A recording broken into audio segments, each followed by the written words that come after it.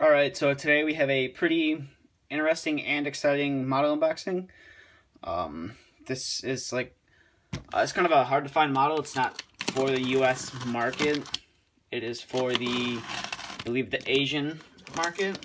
It's an Asian market machine. Bought this about a week ago. Came from China. And it arrived relatively fast, which was surprising. So normally shipping from China can be slow. So let's get this thing unboxed here. Really looking forward to getting this. I saw a few people post about it on Instagram. Managed to find one myself, so I couldn't resist not buying it, obviously. If you follow me on Instagram, you kind of already know what this is. And there's, you can see, it's a John Deere E360 LC in 1/50th scale. It looks like a fairly nice model, actually. I have no clue who actually makes this. Some people I've talked to say it's Ertl, but there's just the bottom of the box. Just has no indicator of who makes it at all. So let's get it out of the box. It's fairly nice, actually. For a John Deere model, it's surprising. The box and everything's much different than I was thinking. No clue what that means at all. Obviously, I cannot read it. It's in a different language, but there it is. I have to get my wire cutters here, but here's the model. Get my wire cutters, and we'll get it unclipped out of the box.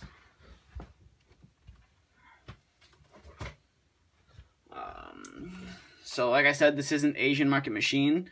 I have no clue who makes this at all. It appears to be a fairly nice model. It's held together by a few zip ties, which I'll just cut off right here. This model, I believe there's still some for sale. You can also get them from the Asian Deere website, I believe. Me and a couple other people investigated that, but I wanted to see how good this model was before I decided to pull the trigger on a few more of them. And what I'm seeing right now, I'm fairly happy with it.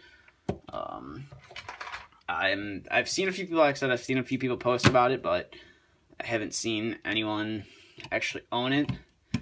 And if this is an Ertl model, they did a fantastic job. The tracks are metal. We had originally think they were plastic. Handrails are plastic. The hydraulic detailing on this thing is just, it's not what an Ertl model would be. So I have no clue if this is Ertl or not. It could just be a Chinese brand. There's the digging depth on this thing. But that's kind of just the Deere E360. Very excited. I will definitely be doing a review probably after I'm done filming the unboxing. There's just a quick overview of it. Now that I have this, I will probably be pulling the trigger on quite a few more of these. They're really nice. Nice models to own.